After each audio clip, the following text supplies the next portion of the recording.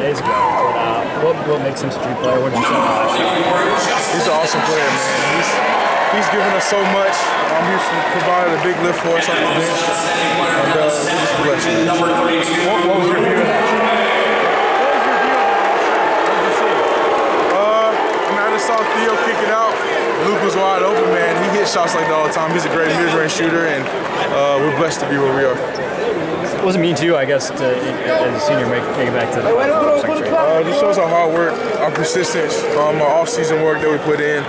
We work tremendously hard, individually and collectively, and there you go, back to the Final Four. So we're blessed to be in the position that we're in. How does it compare to beating you last year?